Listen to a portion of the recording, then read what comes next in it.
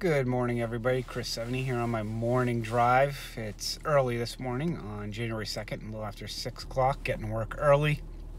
Try and catch up, get some things done after a few days off. But today, with it being a new year, I just want to talk about year end and getting everything in your business completed in regards to your bookkeeping, accounting, and getting reports.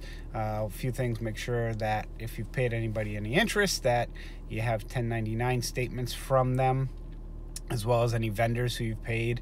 I think if it's over $500 or $600, you gotta send them a 1099 as well and put all that together. I know there was an interesting conversation going on the other day in regards to how many bank accounts that you need and so forth, and I know people were going back and forth on it.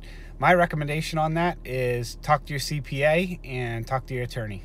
I know there's a lot of information and misinformation that gets put out, and it's not only dependent upon your business but also the state you're in and how you operate your business. So just a reminder, not all two shoes will fit the same individual.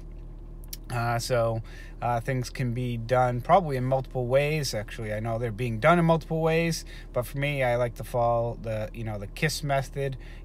Keep it simple, silly, stupid, however you want to say it. But I try and rely on my consultants, especially my attorney and my CPA. Hey, what's the easiest and simplest way to do certain things, and keep it going that way. So I want to say thank you, Happy New Year. Again, thanks for watching.